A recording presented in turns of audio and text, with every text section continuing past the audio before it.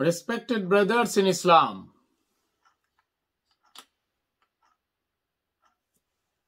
I am reciting those verses which contain the story of sacrifice, which contain the story of Qurbaani. Allah subhanahu wa ta'ala said, فَلَمَّا بَلَغَ مَعَهُ السَّعْيَ قَالَ يَا بُنَيَّ إِنِّي أَرَى فِي الْمَنَامِ أَنِّي أَذْبَحُكَ فَانْظُرْ مَاذَا تَرَى قَالَ يَا أَبَتِ افْعَلْ مَا تُؤْمَرُ سَتَجِدُنِي إِنْ شَاءَ اللَّهُ مِنَ الصَّابِرِينَ فَلَمَّا أَسْلَمَا وَتَلَّهُ لِلْجَبِينِ وَنَادَيْنَاهُ أَن يَا إِبْرَاهِيمُ قَدْ صَدَّقْتَ الرُّؤْيَا إِنَّا كَذَلِكَ نَجْزِي الْمُحْسِنِينَ إِنَّ هَذَا لَهُوَ الْبَلَاءُ الْمُبِينُ وَفَدَيْنَاهُ بِذِبْحٍ عَظِيمٍ وَتَرَكْنَا عَلَيْهِ فِي الْآخِرِينَ.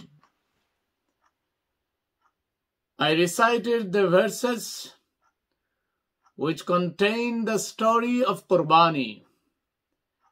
Now I am saying the simple translation of those verses which I just mentioned. When Ismail alayhi salam reached the age of running, walking, like he reached at the age of 11 or 13, his father Ibrahim alayhi salam took him Mina Maidan and told him, Ya Bunayya, O my dear child, Inni ara fil manami anni azbahuka fanzur madha tara. Indeed, I saw in my dream that I am slaughtering you. I am sacrificing you in the way of Allah. It is the dream. It is actually command of Allah. Fanzur madha tara. Now tell me your opinion. What do you want? What's your opinion? Father Ibrahim alayhi salam is taking his son's opinion regarding sacrifice, regarding Qurbaani. Ismail alayhi salam gave him a beautiful response. He said, Ya abati fa'al ma tu'mar satajiduni insha'Allahu minas sabirin. O my respected father, do about whatever you are commanded. Insha'Allah, you will find me among those who are patient, like father, like son. An excellent response, an excellent answer from him. He said, Abba, don't worry. You can sacrifice me. You can slaughter me. Inshallah, I will be like those people who are patient. He said, Inshallah, if Allah wills. Young boy, Ismail alayhi salam teaches us by adding Insha'Allah. If we intend to do anything in future, if we plan to do anything in future, we should add Insha'Allah. Because we have no ability to do anything if Allah doesn't want. If Allah doesn't give us power and ability. So, whenever we want to do anything, we should say, Insha'Allah. For example, Insha'Allah, I will perform Hajj next year. Insha'Allah, I will pass my exam. Insha'Allah, I will never miss prayer. Insha'Allah, I will respect elders as well as my parents, and Insha'Allah, I will love youngers. He replied, Satajiduni insha'Allahu minas sabirin. You must find me among those who are patient. Falamma aslama wa tallahu lil jabin wa nadaynahu an ya Ibrahim. Qad saddaqta ar-ru'ya inna kazalika najzil muhsinin. Whenever they both submitted themselves, they became ready to Allah subhanahu wa ta'ala to be submitted. Ismail alayhi salam wanted to be slaughtered or sacrificed, and he became upside down. And Ibrahim alayhi salam became ready to slaughter him. Then Allah subhanahu wa ta'ala shouted, called him out, saying, وَنَادَيْنَاهُ أَيَّا Ibrahim. O Ibrahim, قَدْ صَدَّقْتَ الرُّؤْيَا. You have fulfilled your dream. You have completed your dream. إِنَّا كَذَلِكَ نَجْزِي الْمُحْسِنِينَ. The way I reward those who are muhsin, who are righteous, who are good people. We will be rewarded as same as Ibrahim alayhi salam got from Allah subhanahu wa ta'ala. If our intention is true, if our sacrifice is only for Allah subhanahu wa ta'ala.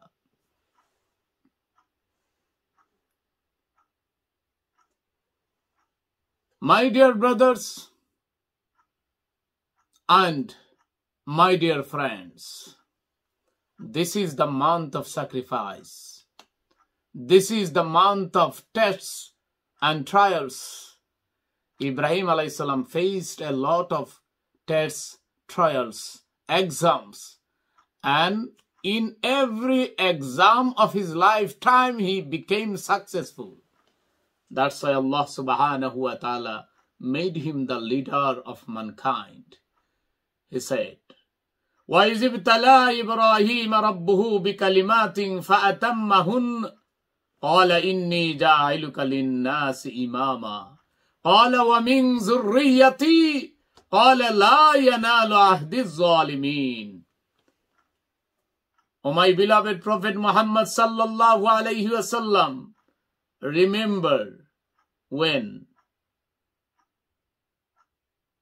Ibrahim's Lord, Allah subhanahu wa ta'ala, tested Ibrahim in many ways, various ways. Then he became successful in every test. And Allah subhanahu wa ta'ala said to him, I will make you the leader of mankind.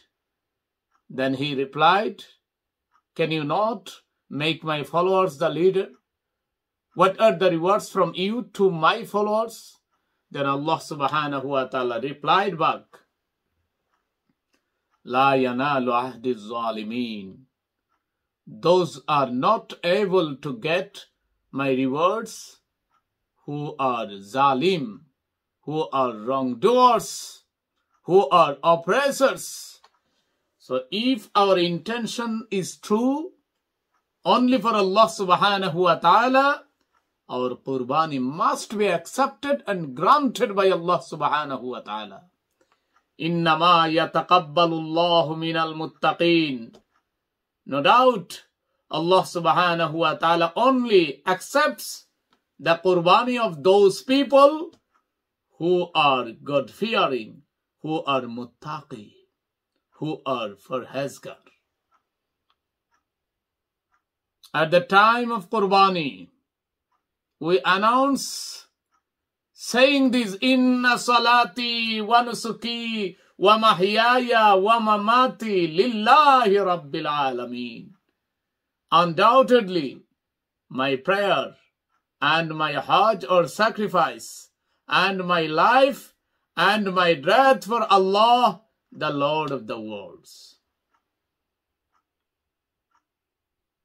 Sacrifice means we should submit ourselves to our Lord Allah subhanahu wa ta'ala. We shouldn't do anything whatever are disallowed for us. We should do that what are permissible for us.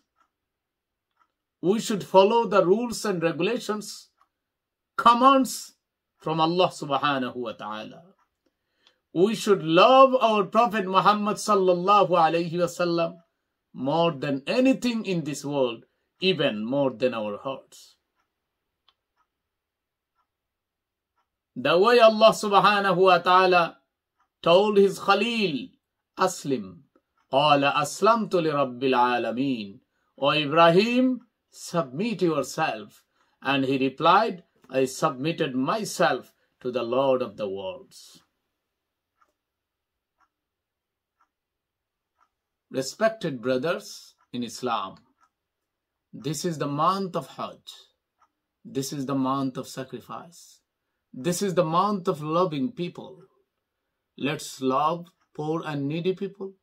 Let's sacrifice only for satisfaction of Allah subhanahu wa ta'ala. Let's perform a Hajj with true intention. Inshallah, Allah subhanahu wa ta'ala will bless us with His mercy.